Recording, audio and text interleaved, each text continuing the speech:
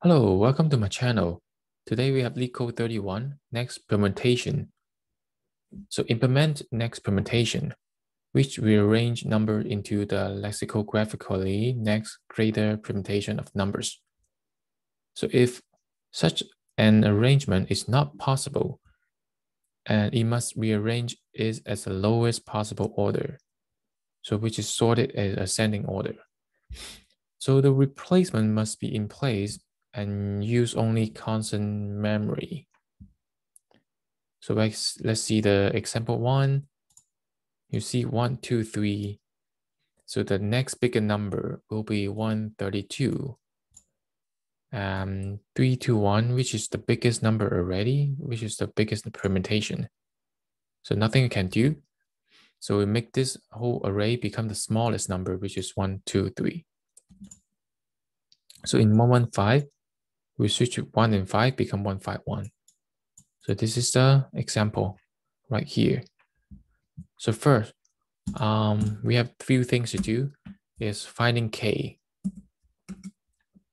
So what is k? K is looking from the back of the array to see what number can be exchanged. So now you see in here, the last second word, starting from the last second word to the beginning of the array. Now we're setting at this point to see if this point is smaller than the previous number. So if it's smaller than previous number, that can be exchanged to the next permutation. So now we found that k is right here.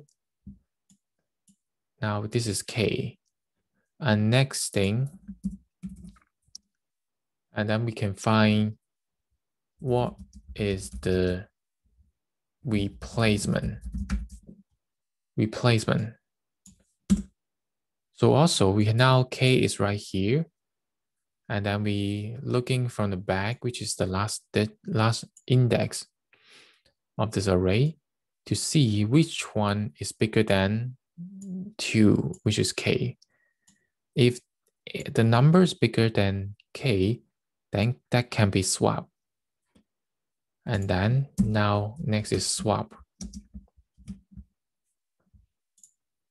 After swapping it, we'll have 1, 3, 2. So now, and for example, at last, after swapping, we need to rearrange. We need to sort the remaining number after the swapping. So for example, we have 1, 2, 3. Let's see. You have, 3, 3, 3, for example, 3. So now we know this is a k and this is its replacement. Now we replace 3 in here and 2 in here. This is not the next permutation. You see the original one is,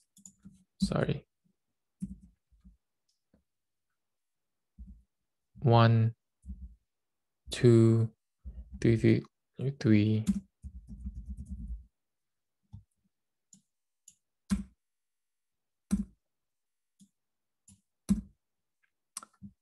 So now, as you know, this is not the right permutation.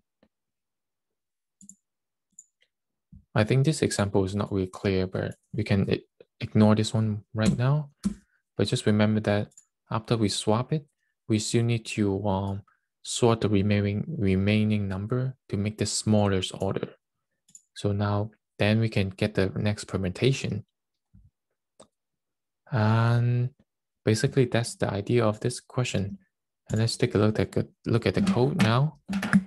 First, we have the corner case checking. Num is equal to no, or num stalling less than 2. Yeah, then we don't need to do anything, just return it. So now we have started in k equal to num.length minus 2, which is the last second index right here. Then we have to check which one's the last k right here, k less than or equal to 0. So if numbers of k smaller than numbers of k plus 1, that means that k position is the position that we can swap. So now we can break out this loop. Otherwise, k is minus minus. So we check. But in this case, we see nothing fulfill this statement. That means nothing can be swapped. Then k will be less than 0. So if k less than 0, what does it do? We will rearrange the nums. So after that, nums will be ascending order. Then we can return. Yep. So I think that much clear. So we have k settle down that k now is located at the place that we need to switch. And we have to loop through starting from I equal to nums.length minus 1, the last number, all the way to I is bigger than k. I is minus minus. So going from the back of the array until we meet k. So any number that bigger than k can be swapped. So basically get the smallest number that is bigger than k. So now if I bigger than nums than k, then we can do the swapping. In nums equal to in k, nums k equal to 10. So this is how you swap it. After swap, we break out this for loop. So we don't need to keep looping anymore. Otherwise, we keep looping until we find the swapping place. So now, actually, we have a sorting case in here. So we don't add this one. We don't do the sorting. Let's see what happens. So now if we do run the code, okay, some typo. Now, if we don't swap it, it looks good for this case. But when we submit it, that will be wrong.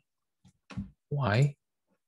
So now we find which one's bigger than, let's find k first. Now, if k is right here, so no, this bigger than this. No, we jump further. This doesn't bigger than the next one. So this will be k. So after 1 is k, and then go to the last position of the array to search which one is bigger than k. So now we see 1 and 2 should be swapped. That's what it does in here. But look, after swap, this, now 2 is the next number. But next number, but it should be 2, 1, 3. So the rest of the number after the k should be sorted in order to get the smallest number. So this is a good case in order to explain why do we need to do the sorting. So what we can do is sort nums is the array from k plus 1 to the end of the array nums.length. And after sorting this one, you have 2 right here, and the rest of the number will be sorted in 1 and 3. And that's it. It passed all the cases. Hopefully, we remember it's easy to understand right here.